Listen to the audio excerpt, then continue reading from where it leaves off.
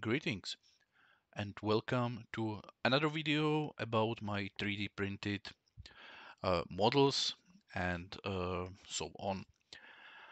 Now, this video will be a little bit different.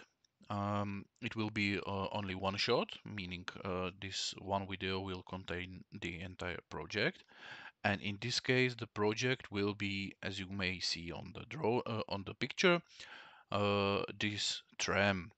Now, you may have noticed in my previous videos that in Creo I have one specific uh, subfolder, I guess, which is called Siemens, which should give it away that I work for Siemens, or to be more precise, Siemens Mobility. So we are making all the uh, trains, light rails, so trams, metros, high speeds, and so on. And I really love our design of our tram Avenio. It's really nice design, at least I think it's very nice. I like it very much. But unfortunately, in my city, in Ostrava, the such a tram I don't think will ever be amongst other trains. I simply think that our city will always prefer Skoda or uh, maybe Stadler, which is unfortunate. So I decided I will make sort of my own avenue for my city of Ostrava.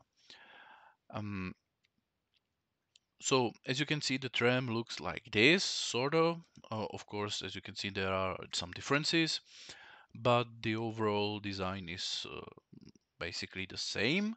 Of course, it depends on how many wagons it actually has, and I chose to have uh, three, front, middle, and the end one. And I also decided that my tram will be only one-sided, meaning that the doors would be only on one side, because in our city it's like that. Now, I have to say that we have some new trams in Ostrava. Actually, we have basically almost all the trams are new, but our fleet was recently reinforced with Stadler trams called Novo. We can see them here. I like this design as well. It's really nice, though there are a few issues with the tram. However, I decided to use this color scheme because we use it for different vehicles as well, buses, trolley buses, and so on. So I will use the color scheme that you can see here and apply it on the design of Avenio. And I will design my own 3D printed model, which would be in scale 1 to 65. Then, of course, print it out, paint what is needed, and then assemble everything together. And the idea behind that is that I would like to have this model at work. We plan to have some diorama, and I think it could be really nice. You see, uh, making new models of your products in official capacity is not really cheap. This way we can have it basically free of charge because I don't really intend to have anything for it. I do it because I enjoyed it. Enjoy it. Anyway, so this is the color scheme. So now I think we are set and we can go straight to Creo to take a look at the model. So this is it. This is my model. Yeah, as you can see, I kinda played with the name since our city is Ostrava and this is called Avenio. I take a liberty and make the new name Ostravenio. So this tram, as you can see, is made in those color schemes with those three exclamation points. Well, that is sort of unofficial symbol of Ostrava, so I use it as well. Now, I obviously have also my own rails, so it will stand on rails. And now, how does it work? How it will all come together? So all three vehicles are done in the same manner. So I will show it only on on the first one. So we will take a look how it comes together. So basically, we have the front, uh, well, two sides, one and two, and then the front masks. Well, here is obviously one mask, but we have two of them, so that's why I said masks. And it is all joined by top, bottom, and these connects. So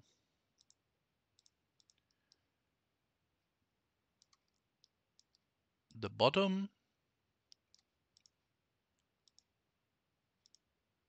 which looks like this, inside we have these connections, two on each side, and then there is a top.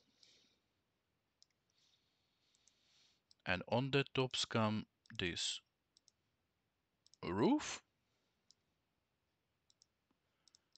and on it comes this is supposed to represent the electrical box, and this is supposed to represent the klima box. And then that all comes together. Now, as you can see, the windows are separate pieces. That's simply for the convenience when it comes to painting. It's much easier to paint it like that. And then, of course, we also have undercarriage, and this is separate subassembly, sorry, and it looks like this. So it's made from several pieces, one, two, three, four, and then four wheel subassemblies. Now, the wheel subassemblies consist of the axis, the wheel itself, and the support wheel. Now, the reason there is this support wheel is simple. It's kind of small, and this support wheel, as the name suggests, gives it support, and it is much more stable like that. And of course, it all goes together simply via friction, including the sides. So the idea is, as before, to not use any glue at all. And of course, now we have the front masks. Once again, all the windows are separate pieces, which, as you can see, will be plugged inside. The same goes for the front, which is separate piece as well. And here are the lights, which, as you can see, are also separate pieces. All simply for the convenience when it comes to actually painting them. So that is basically how it looks. And now,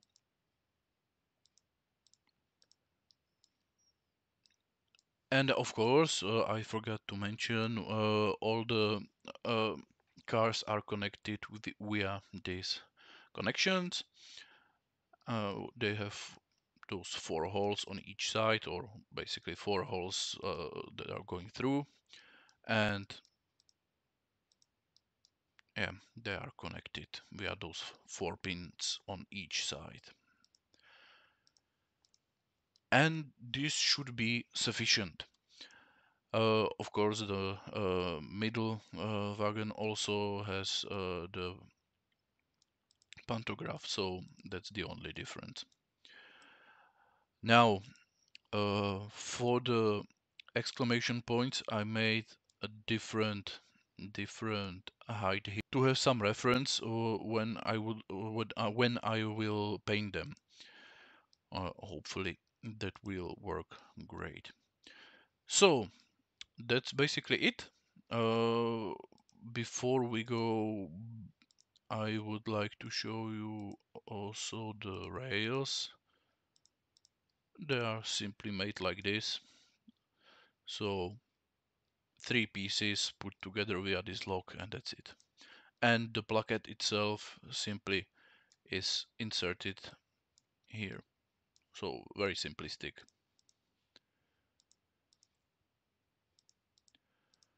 Okay, so this is the model. This is how I will print it out and paint it and assemble it together. Hopefully everything works as intended. So let's take a look.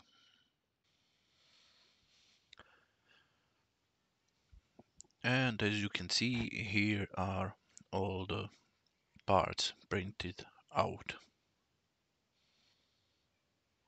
Now, for example, here and here, as you can see, the doors are already inserted.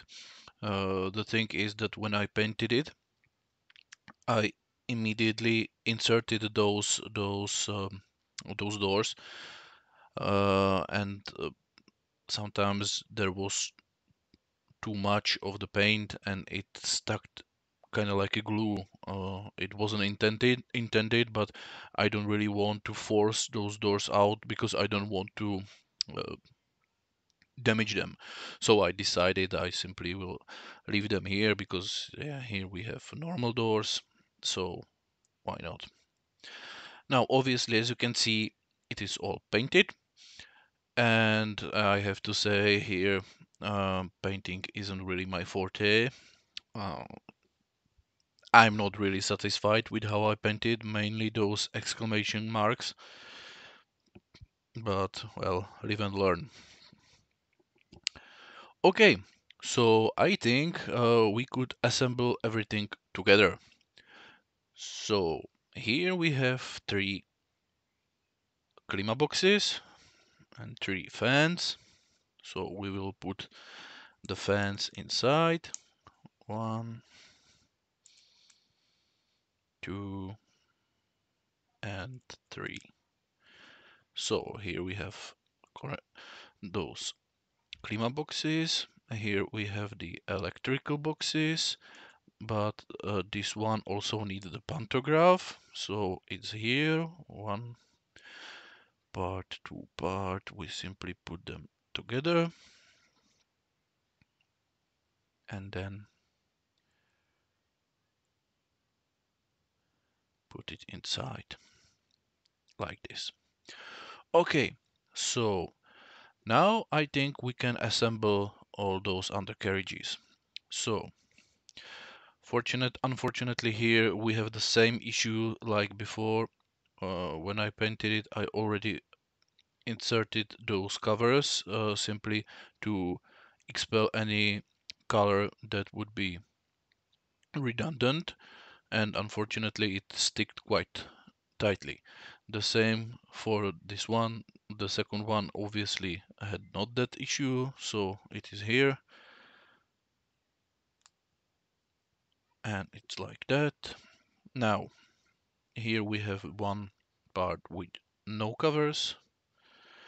Actually, this is the only thing that only part that I think I may uh, glue those cover at least this one cover here, even though it stick, but for example this one doesn't stick that well, and I don't want if it would be indeed uh, placed at my work. I don't want any pieces to fall down.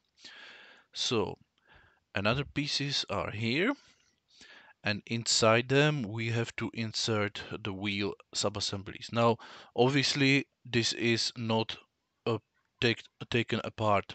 The reason is that it's quite tight lock, and I was afraid that if I disassemble it, it could actually break down. So I decided to leave it there. But it's the axis, the support wheel, and the wheel itself, and we simply put it inside the hole.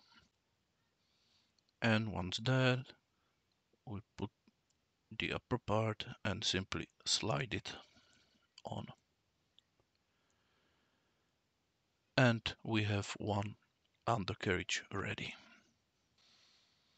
Okay, so we have all three of them. And now we can take a look at the front mask and prepare them for the assembly. So obviously they don't have any windows, the front and those um, lights. So I will start with the front, which is this, and insert it into this pin.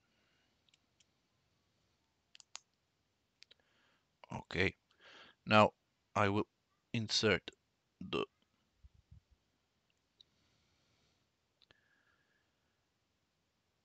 light.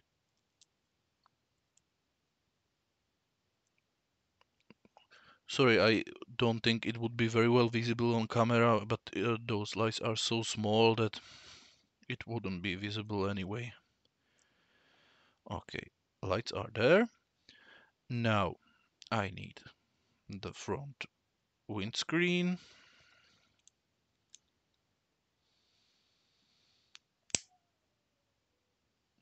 Put it inside. Now the front display. Inside. One.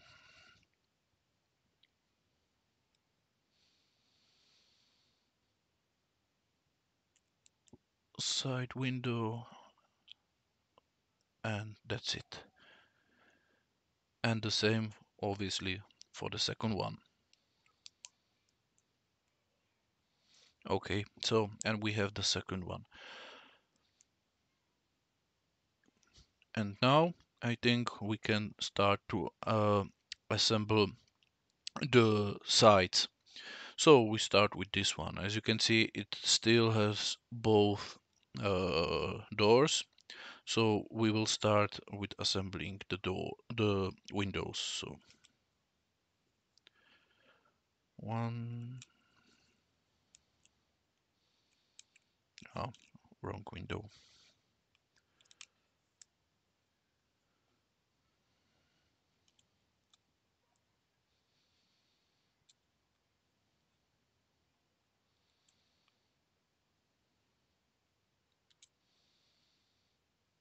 Simply putting everything inside.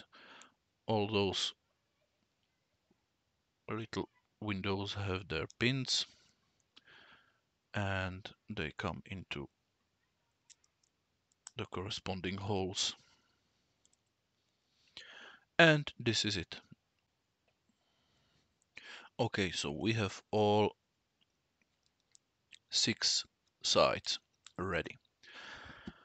So we can start with the assembly of individual um, cars. So 1, 2, and 3 bottoms. As you can see, one is blue. The reason is I accidentally printed this one twice, but they are not the same, and I have to reprint it. Anyway, so we have this connection, so we will start to prepare. 1, 2, 3, 4, 5, and 6. Okay. And now we need the top. So Fortunately, we cannot make a mistake because those two are identical, and this one comes to the middle wagon. So,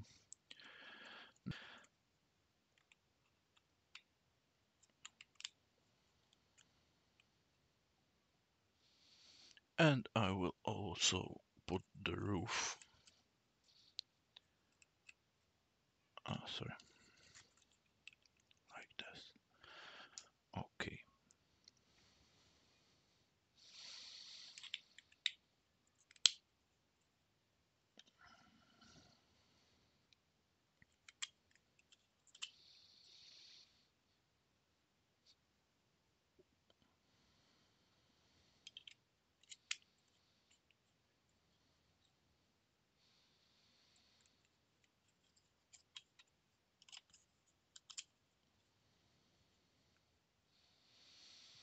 Okay.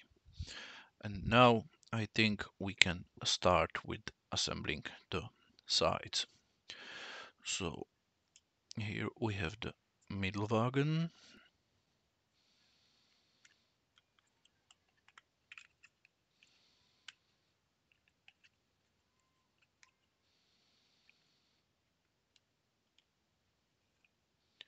One side.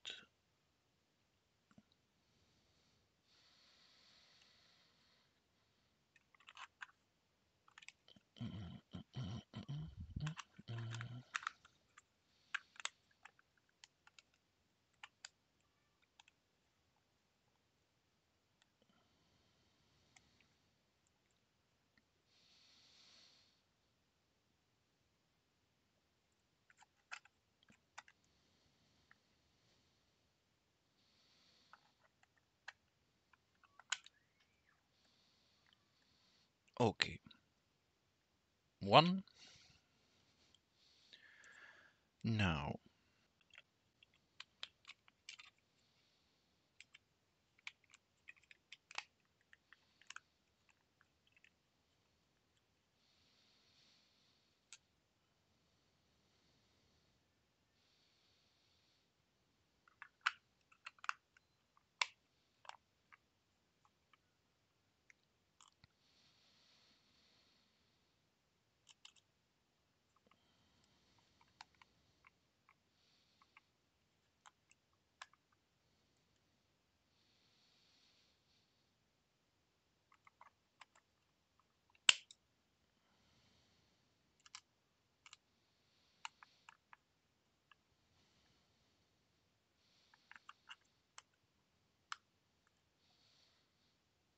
second one, and then we have the third one.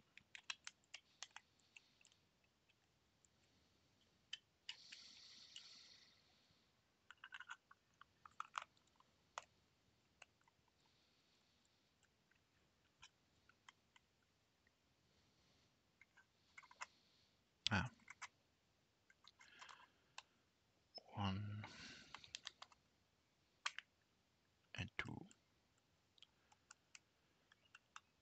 Now, obviously, the front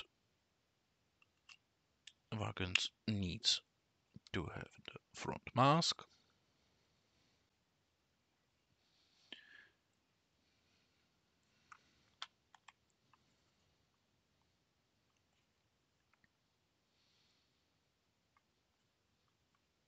and the middle wagon needs those connections.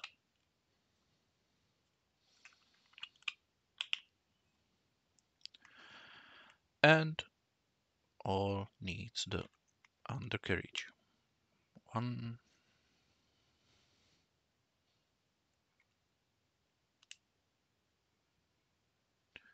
two, and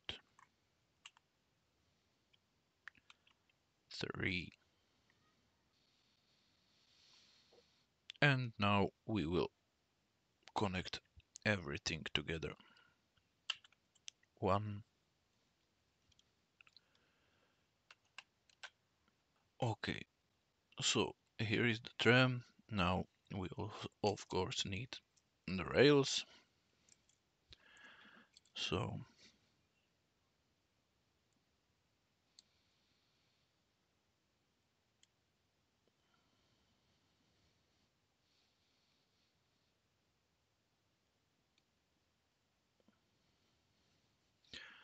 and the placard.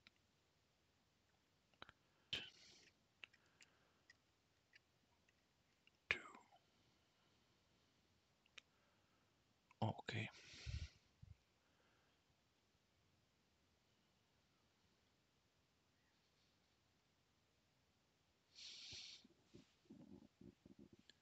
And here we have the tram.